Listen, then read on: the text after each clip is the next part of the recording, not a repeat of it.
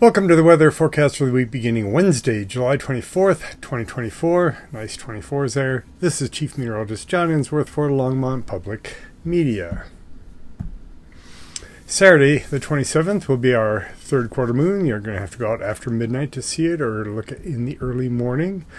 The sun is still very active. Sunspots stretching across our face of the sun. Nothing huge right now, but we could have a CME hit, coronal mass ejection, tonight, Wednesday, and give some aurora. Just don't know where or if it could happen. The drought product did not update, so nothing new to talk about except that at the latest we still under severe drought on the eastern side of Boulder County and northern Larimer. Same thing nationwide, nothing different from last week. This time I got an animation for smoke because that's becoming the big story, that and the heat. And so we've got fires up the west coast and up into western Canada, and with the high to our west, it's just circulating it around. And I'll put a little hand here where Longmont is. You can just see there's a lot of smoke invading most of the nation except the southeast, where the easterlies are bringing tropical air in there and giving them rain and everything. So, yep, nasty. So we have an air quality alert. If you have apps that are doing weather alerts, then it's kind of every 12 or 6 hours they're going ding, ding, ding, ding, and we got air quality. I'm still running and biking though. From Weather 5280, great site to check out. Great discussions there as well. Pretty heavy, moderate to heavy smoke through Wednesday, decreasing on Thursday, and things should be a little lighter on Friday, Saturday, and also get some of the precipitation chances in. Over the last 7 days, a little better rainfall totals. We had a great thunderstorm go through Longmont. We had 0.66 inches or inch of rain from that one. We had pea-sized hail that night. It was great. That was Saturday night. Looking at severe weather, they never put a watch out on that, but they put warnings out on that storm. Here we are going through May and June. You can see the peak is right about there. As we go through July, the severe chances do back off. The first week of August, the severe chances are decreasing nationwide. The actual severe chances, southern Arizona, up here in Pennsylvania, New York. Just a little chance of thunderstorms mainly to the west. Okay, so I don't know what that is. Thank you. So just what you need in the middle of a show is the Mac needing permission. So we got the chance of some convection in the mountains, but that's it. Taking a look at Thursday, it moves a little further to the western half, skipping the I-25 folks. And then storm chances come back with nothing severe on Friday. Looking at Wednesday PM, we do have some chance of thunderstorms basically west of us. Let's see if I can get this to work.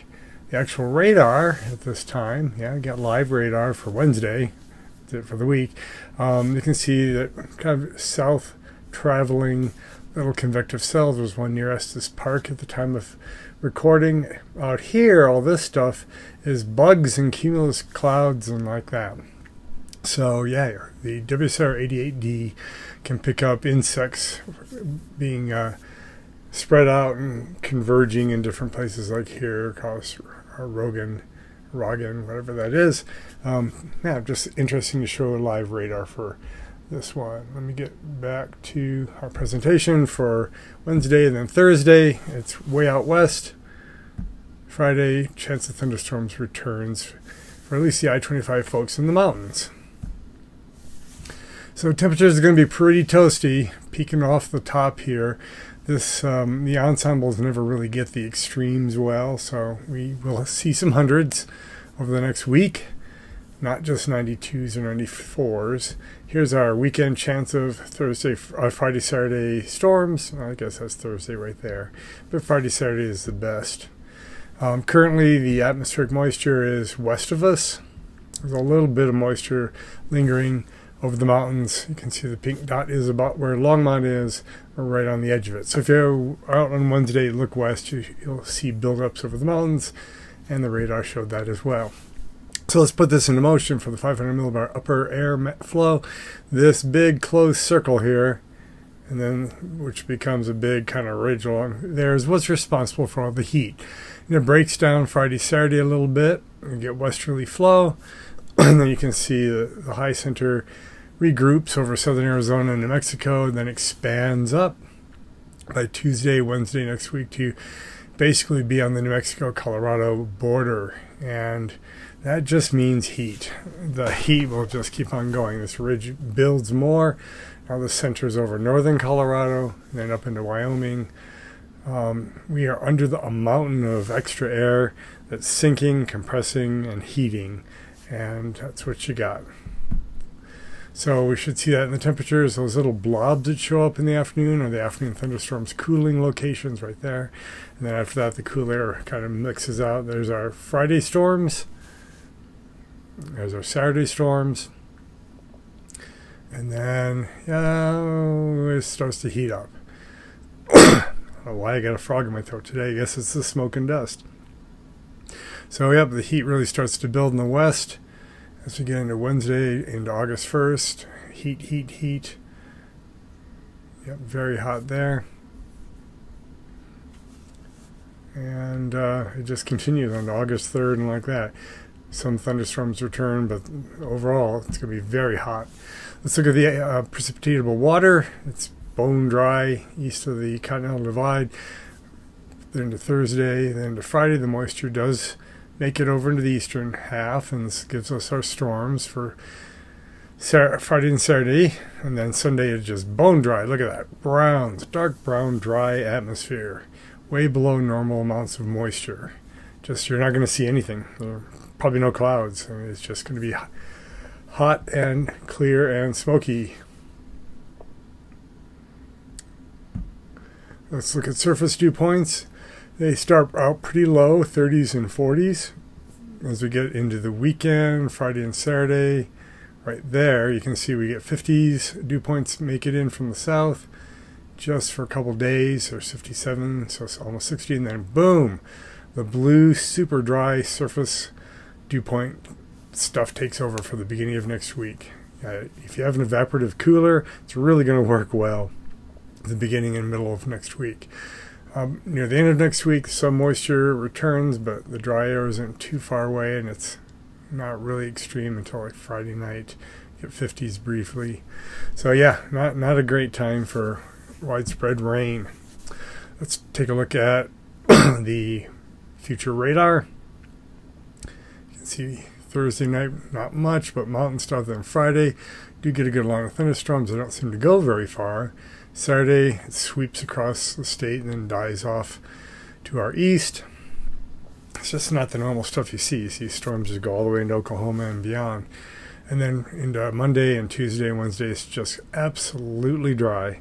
Just nothing else. There's some mountain stuff on the western slopes for Wednesday. Thursday, south central mountains, southwest Colorado.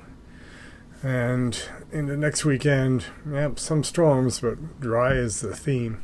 So over the next 5 days, yep, a little bit of stuff might hit I-25 here. Colorado Springs might get a little bit more, 1/4 inch or close to a 1/2 inch, but western slopes get some, higher mountains get better, eastern plains not much. For the next 10 days, eastern plains are still dry and crispy, and the mountains pick up a little more water. So Wednesday, 95. Thursday, we break 100 again. I think this is our second, maybe third. I'd have to look up the statistics on that. I forgot to do that beforehand. Small chance of storms. Friday and Saturday, much better chance of storms, and we cool to the lower 90s. Remember, normal is 90 right now. I didn't see that graphic go by. Yeah, we went from a normal high 90 to 89 back on the ensemble map, and the nighttime temperatures expected are still level at 60 through this 10-day period. Next week we really start warming up again. By Tuesday we're breaking 100 again, if not Monday. Certainly could be Monday as well. August is about to hit, so take a look at the Weather Service. They've been pretty good about the heat. We are just supposed to stay in it for August and in the dry conditions for August. All right, this is Chief Meteorologist John Insworth urging you to keep looking up.